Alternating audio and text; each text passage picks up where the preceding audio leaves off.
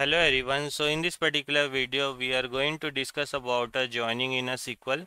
Joining is a very much important interview question and also it is a very much important from a work perspective.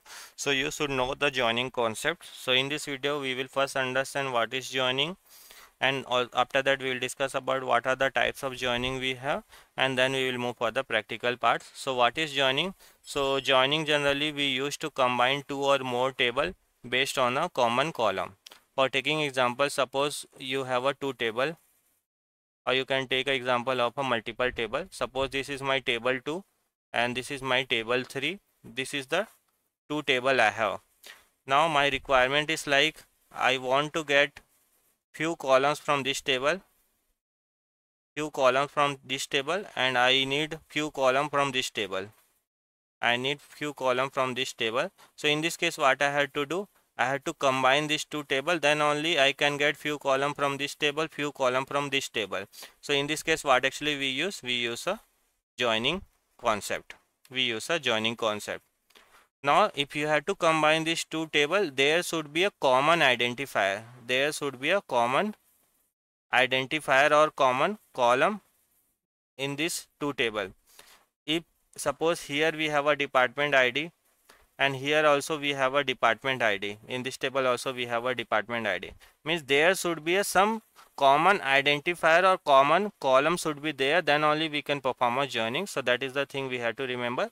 So what is joining? Joining generally we use to combine two or more table based on a common column. Now we have a different types of a joining. One is the inner join, second is the left join, third is the right join, fourth is the full outer join.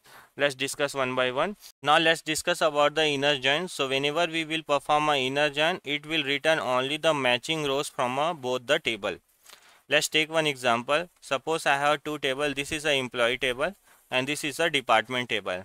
Now what actually I want, few column I want from this table. You can see the name, employee ID, department ID and the salary. This I want from this table, and also I need the department name detail that is available in a second table. So if we had to get the few column from this table and few column from another table, we use a joining concept. Now the second thing, we should have a common identifier. So you can see here also we have a department ID. Here also we have a department ID. Means based on the department ID, based on the common column, we can do a joining concept. Now joining is clear, right? Now we are performing a inner join. So what actually you have to remember, whenever you will perform a inner join, in this case what will happen? You will get only the common rows which is present in the both the table. So we are performing joining based on the department ID, right? So you have to see these two department ID. So whatever will be the common in between the two table, that records only you will get. So you can see the first department ID is 1. It is present here, department ID, means this record we will get. We will get this record. And what is the department and human resource? So this record we will get.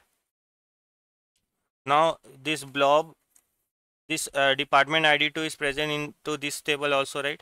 This is also present, means I will get this record also.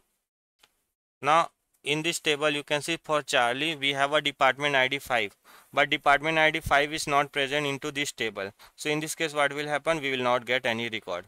For David, department ID 4, it is present into this table or not? It is not present into this table. So whenever you will perform an inner join, in this case what will happen? Whatever will be the matching rows between the two tables, that records only you will get. So you can see 1 2 is present here, 1 2 is present here. So only these two records I will get. So whenever you will perform an inner join, only the common records between the two tables you will get. That is the thing you have to remember. Now let's move to the left join. In the case of the left join, what will happen? It will return all rows from the left table and the matching rows from the right table. By the name itself, the left join means it will give you all the rows from a left table and the matching rows from the right table. What does it mean? Let's take with example. So suppose I have this two table. Now I have to perform a left join. I have these two table. One is the employee table, one is the department table, and this is the output I want. Based on the department ID I will join. Now when I will perform a left join, in this case what will happen? I will get all those record from the left table. So this is my first table, right? First table means left table. This is my second table, right? Second table means right table. Now when I will perform a left join, I will get all those records from a left table. Means these are the records we have in this table, right? So I'll get all those records. Now only the matching records I will get from this table. So what I want from the second table, I want only the department name. So you can see department ID 1. What is the department name? Human resource. What is department ID? It is also present in the second table, that is a finance.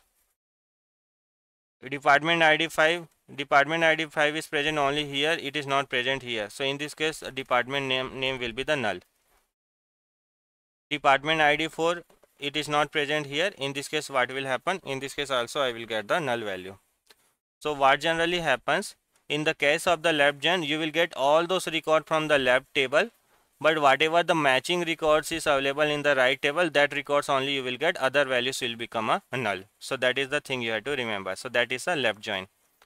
Now third is the right join. So by the name itself, right join, you can see it will return all the rows from a right table and the matching rows from a left table. Now let's do a right join and let's understand in the case of the right join what will happen. So this is the output I want. So in the case of the right join, what will happen? You will get all those records from the right table. So this is the department name, right? So I will get all those records from this table. Now only the matching records you will get from the left table. So ID 1, this is present here, means this record I will get. You can see ID Bob ID 2, this is present here and this is present here, these records I will get. Now for ID 3, this department name is IT, right? When we will perform a right join, this is not present in the left table. So in this case, what will happen? This value will become a null. This will become a null. So always remember, whenever you will perform a right join, all the records you will get from the right table and only the matching records which is common between the two tables, that you will get from the left table. Now let's understand about the full join. In the case of the full join, what will happen? Full join, it will return all the row where there is a match in either table with null or non-matching rows. So in the case of the full join, what will happen? In the case of the full join, whenever you will perform full join, what will happen? In the case of the full join, we will get all the records from both the table. For taking example, this is my left table. So this all the records I will get. This is my right table, right? So these records also we will get. Let's see how. So whenever we'll perform a full join, first it will check whether a department ID 1, this department ID 1 is present here or not. Yeah, it is present. So this records I will get, human resource. Now the second is like department ID 2, whether it is present here or not. Yes, it is present. So this records also I will get, finance. This department ID 5, it is present here or not. It is not present. So in this case, what will happen? I will get the null records. This department ID 4 is present both the table. No, it's not present. So I will get the null. And also this department name IT, right? This is only present in the right table. So this also will get, and this value will become a null. Null. This also will become null. Null. So in this case, what is happening? We are getting all the records from both the table and only the matching records, whatever we have, for that we will get the value. Otherwise, other value will become a null. So you can say this all the value was present in the first table and only the matching rows is this 2. So for this we got a value and this become a null. This department name IT was present only in the second table, but it was not there into the left table. So this all the value became null. Now let's see about how actually we can write a query. So writing a query is very much simple. So I have these two tables. One is the employee table, another is the department table. So first table is my employee table, second is the department table. What is the common column between the two tables? This department ID is common between the two tables. Based on that, we will do a joining. So let's see how actually we can perform a inner join query. So it's very simple. What you have to write? You have to write select star from first table name. What is my first table name? This employees is my first table name. Now after that, which particular join you have to perform? I have to perform a inner join. So I will write inner join.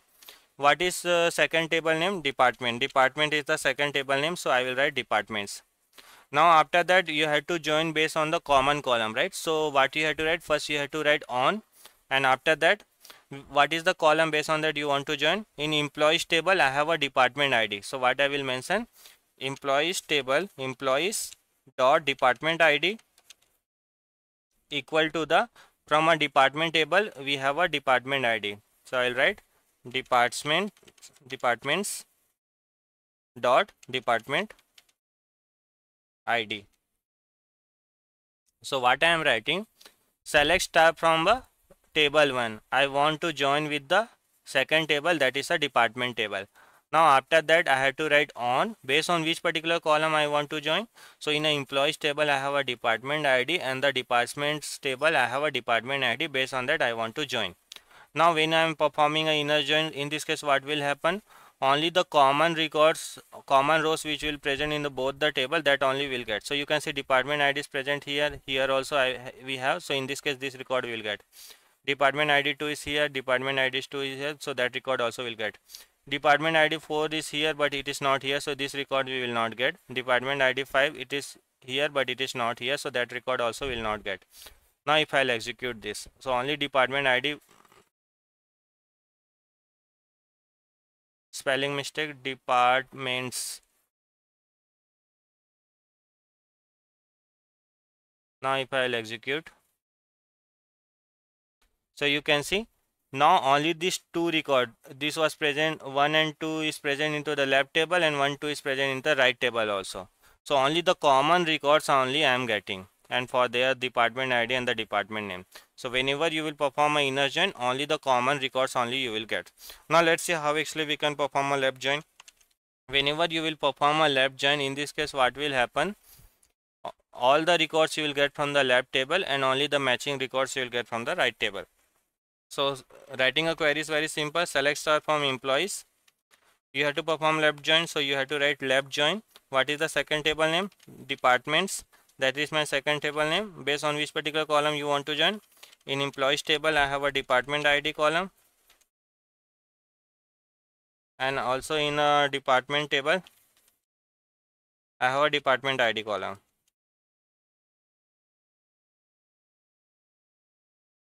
Department ID. So it is similar to the inner join. Instead of the inner I am just writing a left join, so it should be a left join. Now if you will execute, so in this case what will happen, you see, we will get all those records from the left table, and only the matching records we will get from the right table. Other values will become a null. So that is a left join. Now if you have to perform a right join, in this case what will happen, the similar query, instead of the left, what you have to write, right join. In the case of the right join, what will happen, all the records you will get from the right table, only the matching records from the left table you will get.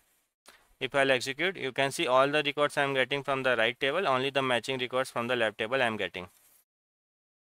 If you have to perform a full join, so what you have to write, instead of the left join, you have to just write the full join. Now if I'll execute this, in this case what will happen, I'll get all those records, whatever is matching will get the value, other values will become a null. So you can see 3 and IT, this was present in the right table but it was not present into the left table, so that value will become a null. So I hope you got the idea